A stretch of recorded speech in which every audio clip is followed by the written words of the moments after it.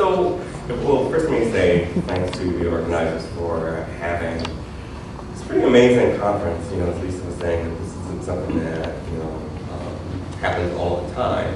And it's also, when I was reading one of the packets about the Center for the Study of Women and learned that it was responsible for the Thinking Gender conference, it sort of brought it all home for me, because that was the first panel I ever did as a grad student.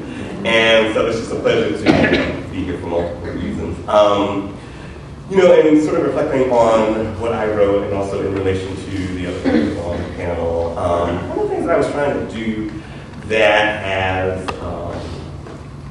caught my interest is to think about how so many of us who, are trying to do interdisciplinary and critical work are also part of what we might think of as a kind of administrative reserve, in the sense that so many of us who, doing work in various fields also then become the administrators, for our departments, for our centers, and, and what does that mean, in terms of, it's oftentimes how I think of tenure now, that tenure really means that you become part of a kind of administrative reserve, you're enlisted into, administrative possibilities and posts either then or for the future.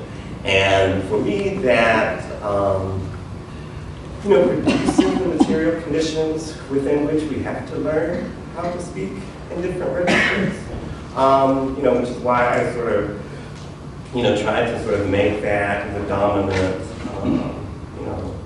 theme in the position paper that I was working on, that, I sort of, as an administrator, and as a chair in particular, I tried to figure out, okay, how do I sort of bridge the gap between, being a critical intellectual and being an administrator, and recognizing that they're not the same thing, like they're not.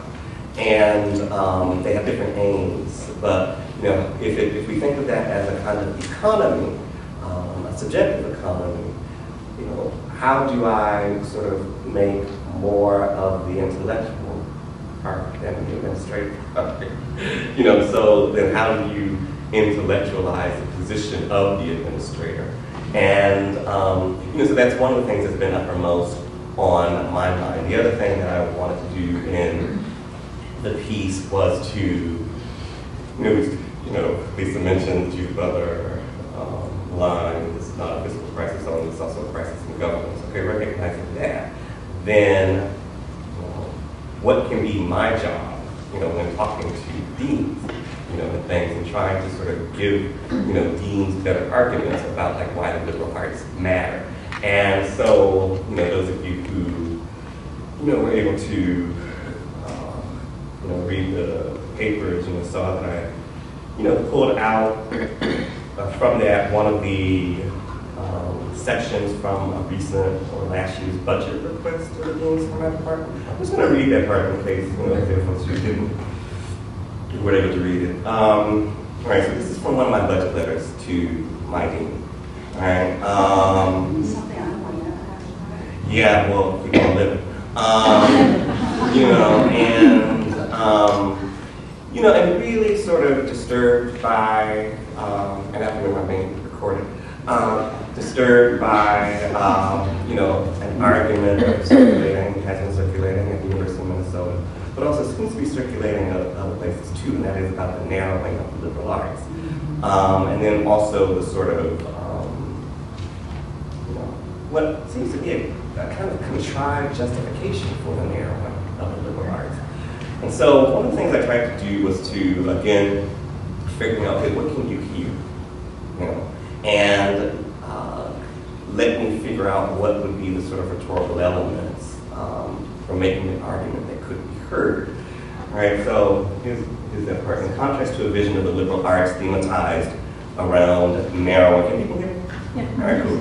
Around narrowing them, there is considerable evidence that our contemporary moment is best engaged through a broadening of the liberal arts. We often think of the liberal arts as being marginal to discussions about politics and the economy, but upon closer inspection, we can actually see that the liberal arts have enjoyed renewed and reinvigorated interest particularly in political and economic realms. Indeed, in his critique of No Child Left Behind, the Obama administration has pointed to the necessity of the liberal arts. Secretary of Education Arnie Duncan argued in a recent PBS NewsHour interview, quote, "We want schools invested in arts, history, sciences, languages, and all the learning experiences that contribute to a well-rounded education.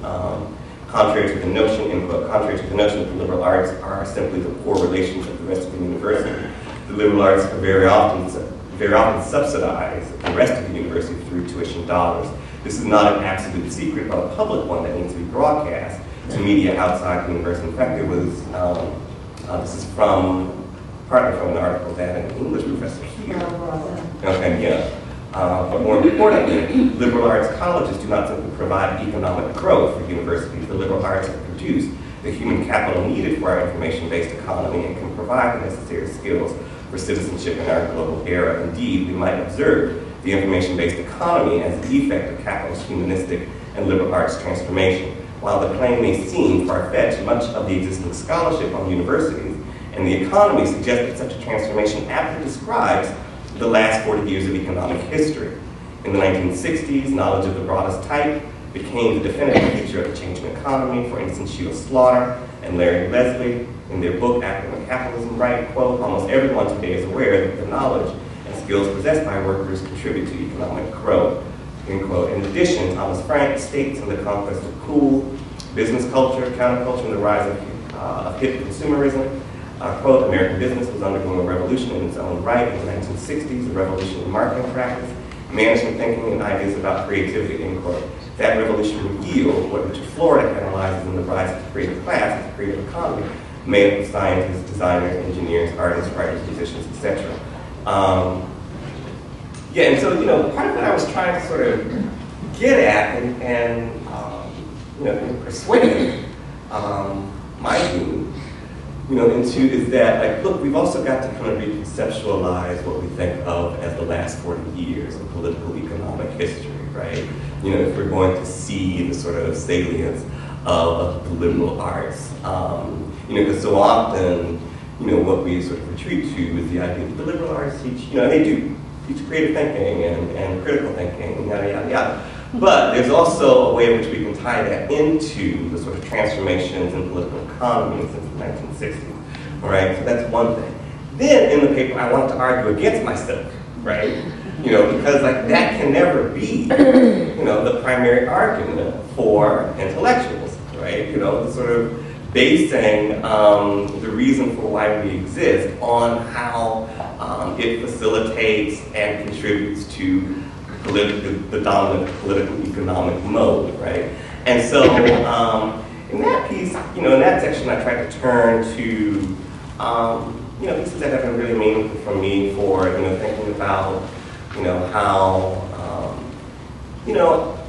our arguments about why we do what we do, are best grounded in what George Lipsis and Lisa Loeb taught me in San Diego, that it's about the reorganization of knowledge. And the reorganization of knowledge is about the production of new communities.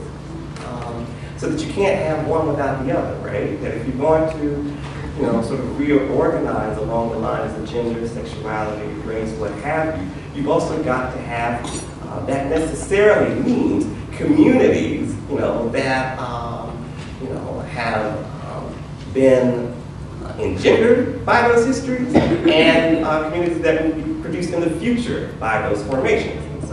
And so, which is why I sort of lean heavily on the Judith Butler piece in that Michael Rogan book, Race and Representation, from that really wonderful article, affirmative view about affirmative action as a kind of way to dream. And I continue to think that that is, for me, what is primary, that it's about, simultaneously the sort of reorganization of knowledge and the production and of new communities and holding the door open for new subjects.